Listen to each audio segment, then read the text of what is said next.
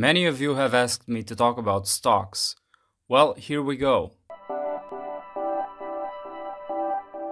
This video represents a report on some of my investments, and it shall not be taken as financial advice.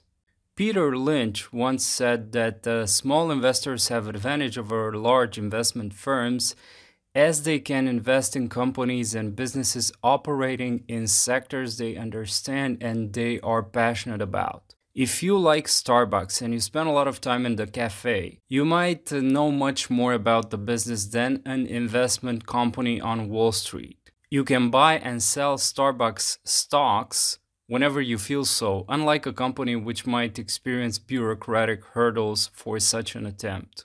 I personally spent a lot of time studying genomics, machine learning, cybersecurity, and biotechnology, and many companies operating in these sectors overlap more often than not.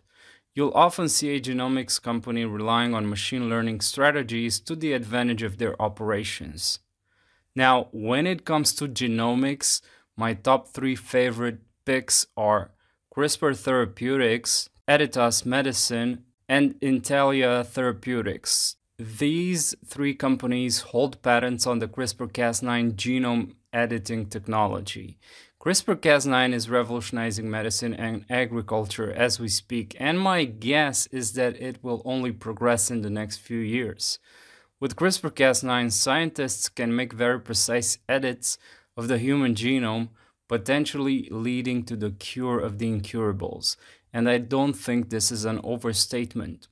Also, think of designer babies, as in the movie Gattaca.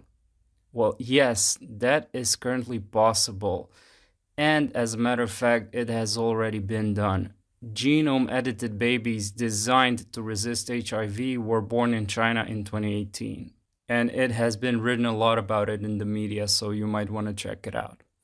With CRISPR-Cas9, we can also modify crops to concentrate more nutrition and better resist pests and harsh weather. This is next level GMO. I am very fond on CRISPR-Cas9 because in 2014, 2 years after it has been popularized, so to speak, I attended a conference in New York City where Jennifer Doudna and Emmanuel Charpentier received a prize from the New York Academy of Science.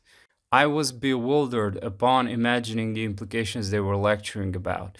And I'm still fascinated by the accelerated pace at which this technology performs.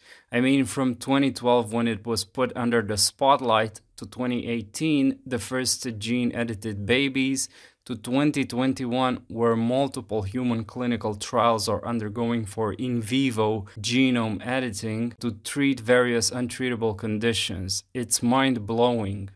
Okay, now other biotech and genomics companies that I frequently invest in are Senseonics, Unity Biotechnology, Bionano Genomics, Harvard Biosciences, Co-Diagnostics. Moving on, I invest in semiconductor and haptics companies like Tower Semiconductor, Taiwan Semiconductor, and Immersion Corporation. I do a lot of investing in 3D printing companies like VoxelJet, Stratasys, Nanodimensions, 3D Systems, and X1, which is one of my favorites. Lastly, space and satellites companies that I invest in are Gillette Satellite Networks, Kratos Defense, Maxar Technologies, and Virgin Galactic. Now, as an added bonus, here's an exercise of thought for you.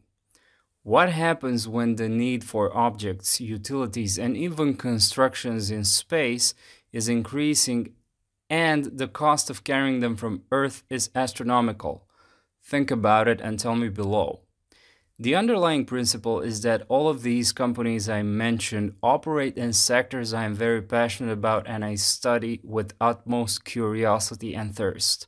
Some of them are only very early in their process, leaving lots of rooms to growth and innovation.